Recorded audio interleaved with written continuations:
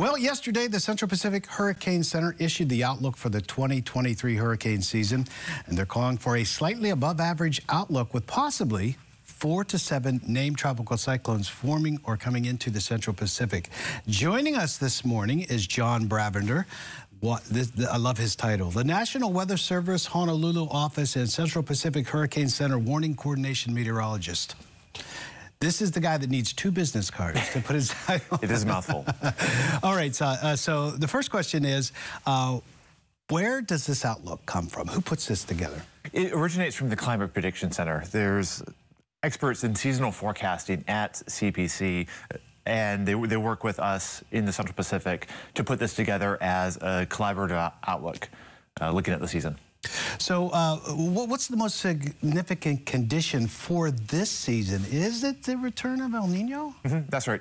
One of the biggest drivers to how busy our hurricane seasons are is El Nino, La Nina. During El Nino years, we tend to have more active seasons, and during La Nina years, they're quieter. Yeah, so the Eastern Pacific, they have their own outlook, but as you were telling me earlier, the 4 to 7 will include anything that forms in our area, Central Pacific, and what may come over. And this isn't anything that, you know, we're not saying 4 to 7 will impact Hawaii. It's just could be or form in our area, correct? That's an excellent point to emphasize. This is for the entire Central Pacific Basin between 140 degrees west longitude and the international date line. We don't have... Thankfully, we don't have the history and the number of tropical cyclones to develop skill forecasting impacts to Hawaii. We've been lucky so far, but... yeah, we haven't had any form since 2018, right, in our area. Actually, 2019, Emma and I think Emma was the last one. So we've been several years before any have formed in the Central Pacific. So I guess we had a weak El Nino in 2018, a strong one in 2015. That was like a record year. These El Nino conditions, from what the state climatologist was telling me the other day, El Nino possibly by July conditions, and maybe even strong El Nino by the end of the season, which is better to be in the middle of the season.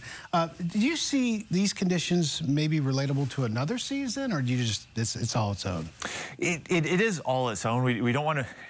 We don't want to make comparisons to 2015. That was an extreme year, and also our record-setting year with 16 tropical cyclones in that year. An average is 4 to 5, so it was very active.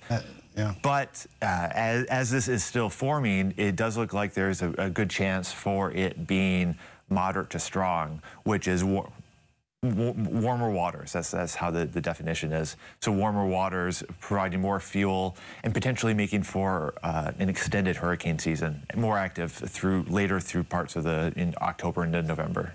So, you know, of course, I worked with you over there for 8 years, and, you know, one of our biggest challenges was making sure that everybody is prepared.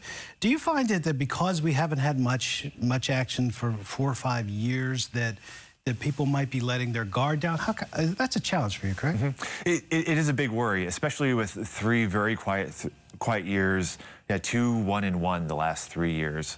Even though one of those was Hurricane Douglas, and Douglas presented its own problem, it was a near miss. It skirted by just a couple dozen miles north of the state, but because we were on the weaker side and it was moving so fast, we didn't see any impacts from it practically.